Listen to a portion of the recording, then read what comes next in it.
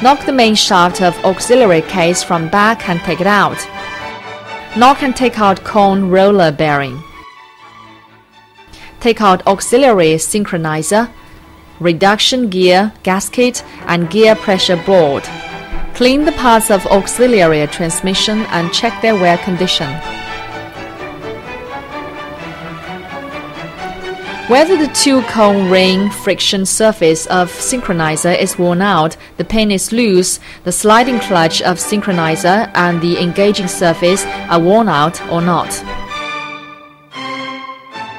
Release the 4 bolts in air cylinder back cover. Remove the cylinder back cover. Release the self-locking bolt in the rear of piston. Take out the cylinder piston and O-ring. Release the 4 bolts in cylinder, knock and take out the cylinder and piston. Check parts of cylinder, change the O-ring. Lubricate cylinder and piston when assembling. Mount cylinder and fixed by bolts. Mount piston with the plain end backward. Screw down the self-locking nut. Mount cylinder cover without applying glue, fixed by bolts.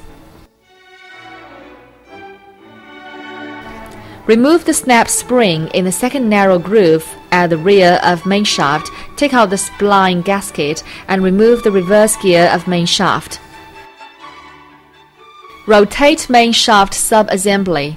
Remove the front sliding clutch of main shaft. Clamp and take out 3x10 spring cylinder pin manually. Draw out the hex key of main shaft.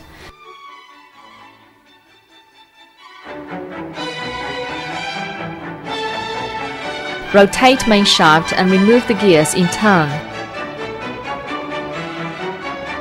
Take out sliding sleeve. Clean the parts after dismantlement and check every part.